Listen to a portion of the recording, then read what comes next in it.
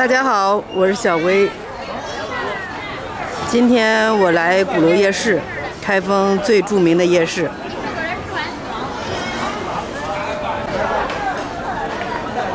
国足臭豆腐，证明这个豆腐特别臭啊。2份都要5香了是吧？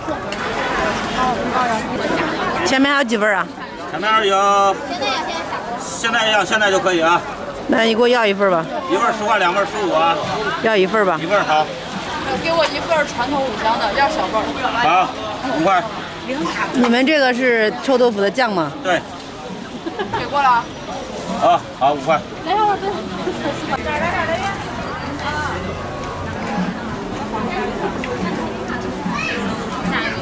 这1份是几个呀12块。哦。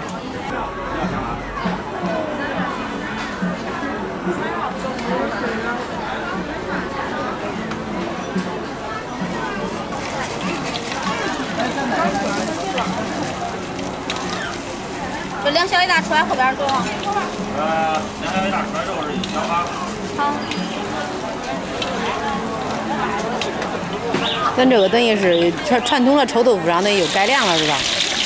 这是个酱香的。酱香的。跟那个长沙的不一样，长沙是灌汤的嘛。哦。咱这个是20多种大料，先小锅炒，然后再炸，然后再熬出来的酱料。然后咱这个豆腐都是用那种传统瓦缸发酵的，自然发酵的。哦。俺这豆腐吃不是说像我们那种一抽半道街那种啊，还挂点香。另外呢，那个发酵缸里头还有水果。哦。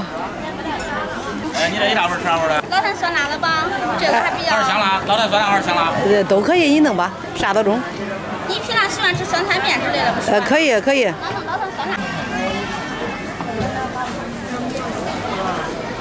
这是老坛酸菜的这个是吧？对，老坛酸辣啊。这里有周人块。这纯粹是酸菜给它熬成酱。后边